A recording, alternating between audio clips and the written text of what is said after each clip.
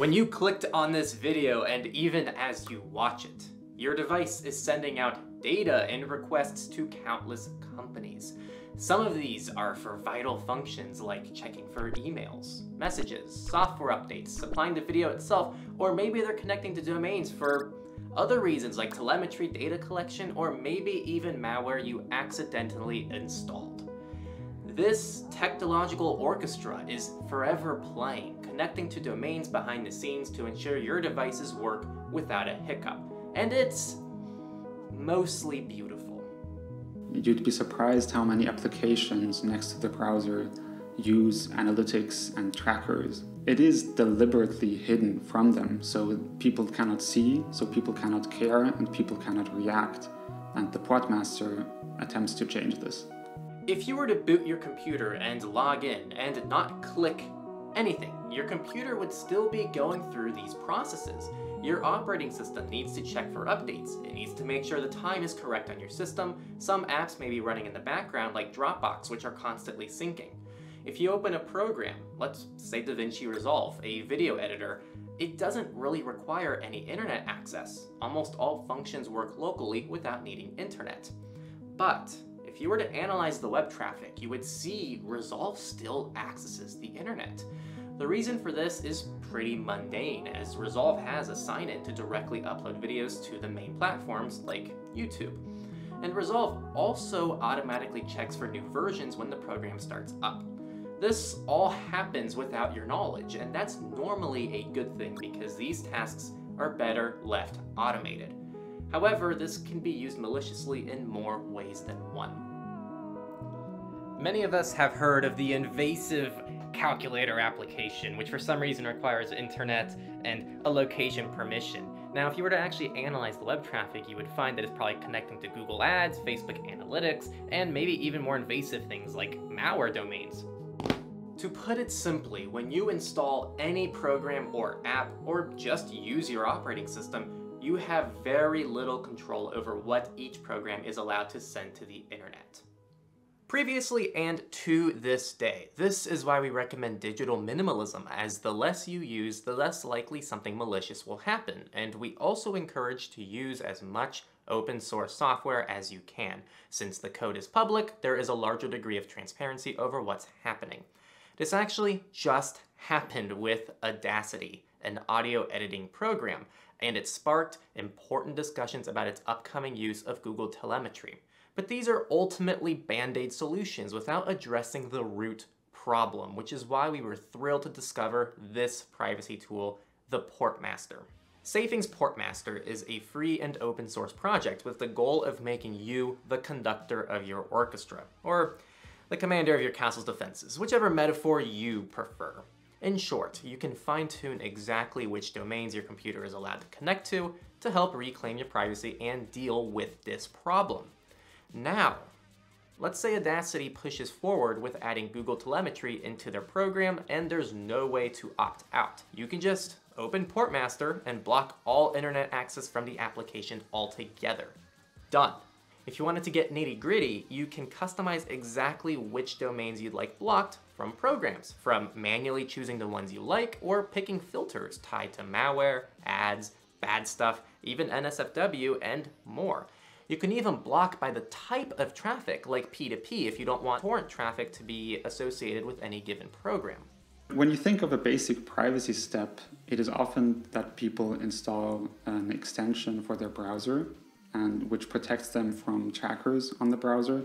And the Portmaster kind of extends this, so it protects your full computer from trackers, and it also encrypts DNS and all of that. It's just like this easy step. You download the software and you're good to go. Don't have to configure anything. So on paper, this is a fabulous tool, but how does it work? And is it even worth using? Before talking about our experience, I need to mention it's currently an alpha, so there may be some bugs as it's not a final release. Regardless, it's still incredibly powerful. The UI is well designed to be usable for anyone, and it works. To start, it will do the obvious things we already talked about, like completely blocking the internet for a given program, or choosing which domains you want to specifically block. But it goes a lot deeper than that, even allowing you to set profiles for specific kinds of Wi-Fi networks and even set different modes for dangerous or untrusted, and you can really do whatever you want with this. The neat thing is you can just install it and let it run in the background on autopilot, or you can spend hours fine-tuning this to work exactly as you want it to work. The versatility is just staggering. Personally, I'm the kind of person who wants to really customize things, so I'll open a program and watch the kind of web traffic happening inside the program. I like to learn about it, but I also like to see what's going on so I can make adjustments. The moment I see something can be blocked, I take action on that. I did try the basic settings as well, and that's probably an easier approach for many of our audience members who may be new to these kinds of things. With all of these functions, you can successfully block nasty things that are otherwise incredibly hard to block without needing to make sacrifices, like completely uninstalling a program or forcing something into a VM or a separate device altogether. It's an incredibly useful tool for people who want to take their privacy to the next level. One thing is that this won't replace other privacy tools. I think it's an important piece of the puzzle, but you can still use an ad blocker and have different methods of blocking ads and malware inside of your browser and use safing. Even safing on their website say, like, this doesn't replace certain things because they can't block certain things that are browser specific.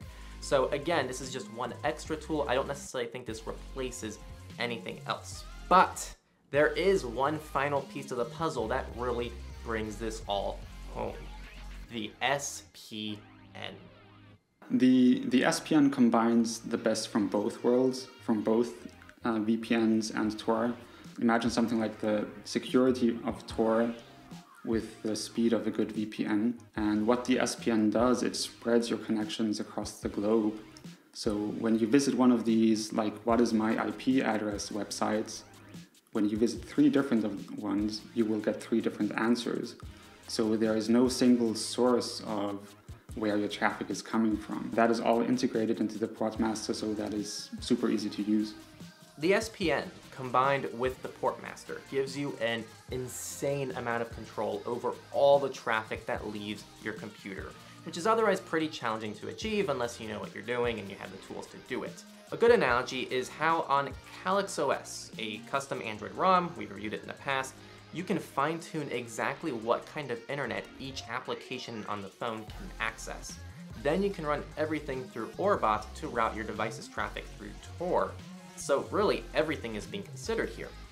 Though with safing, you actually have finer control over what each program can do, down to the domain, and you're using SPN instead of Tor, which has different pros and cons.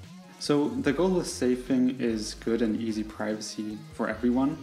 So we want to give users the power to see what is going on their device and also have the power to then easily react accordingly and make it as easy as possible for everyone. So we definitely have work ahead of us. And that's safing and what they're trying to do. The Portmaster is currently available for Windows and Linux, with macOS coming soon. In the meantime, check out Lulu if you want a macOS alternative. And they do aim to have mobile support someday, which I am very excited for. After getting some hands-on experience with the Portmaster, it has me loving it and wishing I had its functionality accessible to me on all of my devices at all times. If you want to learn more about safing, everything they do is open source, their devs are public and transparent, and friendly, and they've even done an AMA if you want to learn more about their fantastic project and the common questions people have about it. Check out all the links we have below to everything I just mentioned, with the SPN probably being the only thing we'd personally recommend holding off on for most people until it's been more properly audited and examined and it enters more of a public phase in the first place. We hope you liked this video, and we're excited to see this project grow over time, one day leaving alpha, into beta, and its public release. Godspeed. Also, please like this video, share it around, and leave us a comment below with your thoughts so we can keep our channel growing. Thanks for your time, and goodbye.